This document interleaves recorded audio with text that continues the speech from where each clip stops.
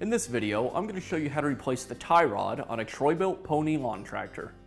The tie rod connects to the steering arm and is attached with a cotter pin. I'll bend that cotter pin to remove it.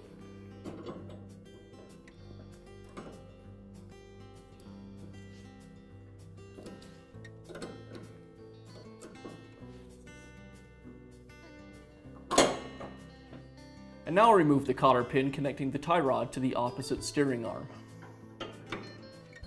With the cotter pins removed, now I can pull the tie rod away from the mower. Now I can reinstall the tie rod. I insert one end of the tie rod up through the steering arm and then install a cotter pin.